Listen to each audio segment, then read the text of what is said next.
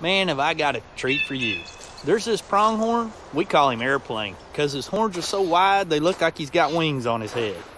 And I know where he's been grazing with the rest of the herd. It's going to take some doing to get up on him. Those pronghorn, they've got great eyesight and hearing. And once they see you, hey, they're going to head to the next county before you can blink. Thus, you're going to have to get within about 200 yards for a sure shot.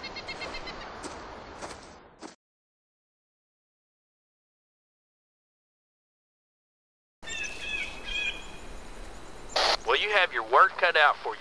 Use the cover as much as you can. Rocks, brush, gullies, ravines, everything. In fact, you better be ready to crawl, sneak, and hide, because if Airplane sees you, you've got to freeze up right quick, or you'll never get close enough. You'll need to get within 200 yards to take him down. Hello. I'm PaintedDog and welcome back to another episode of Cabela's Big Game Hunter Pro Hunt series. I hope you're having a lovely day. My day is actually quite good, thanks. As you can see, we are doing the Pro Hunt to hunt Airplane. So yeah, we need to get a bit closer.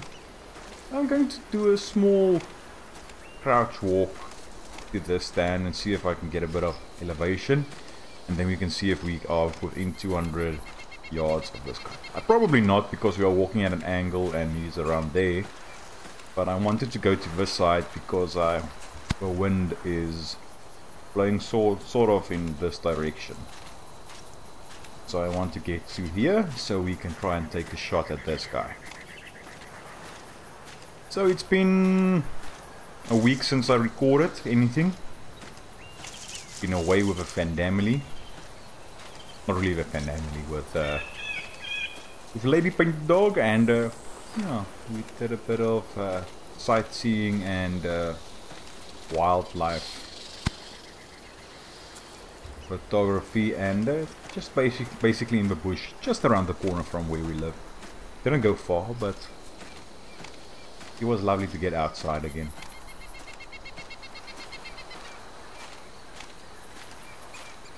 Let's see if we can get to this side and see if we can at least pin the guy again.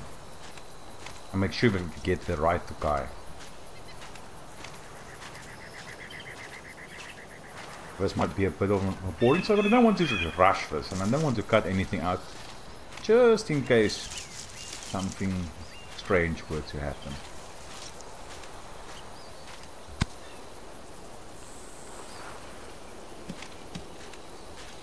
I'm no expert, but I don't see a stem or a blind. Yeah, this draw will bring you right up to him, but you're going to have to get down on your belly to stay hidden in those shallow pieces of cover.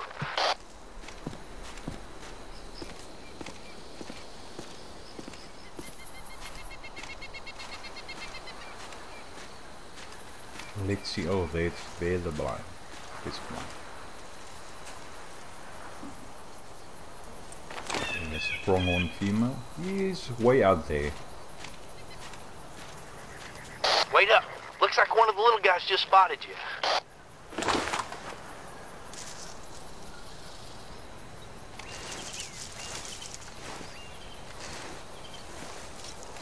Now we belly crawl.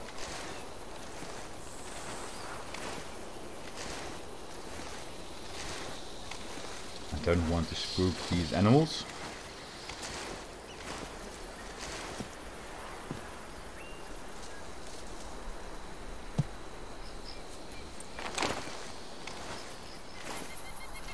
It doesn't look like they spot me anymore, so let's move. Now we're in crouch.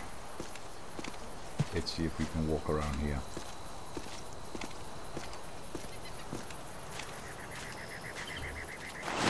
Okay, let's first see if we can spot this guy from here.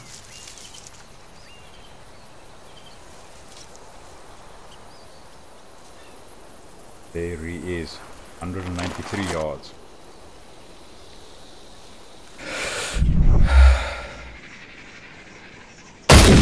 It's a little bit of a wide area, but let's see if we can get a shot.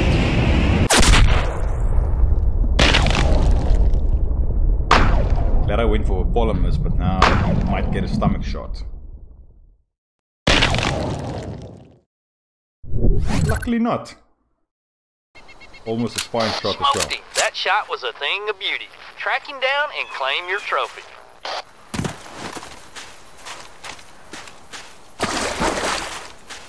I shouldn't have jumped off that, but I was too excited. So let's spread. Oh, that's a great looking and scary, quite scary looking tree there. But now we can claim our trophy.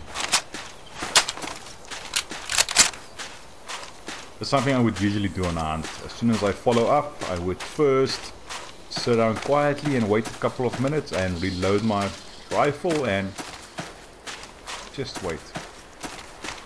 Just about 5 minutes.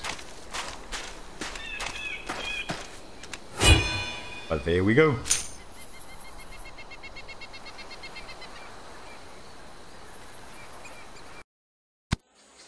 Congratulations, you worked your butt off out there, but in the end it was worth it. Nice job, real nice job. But I hope you enjoyed this episode, and I hope to see you in the next one. Cheerio.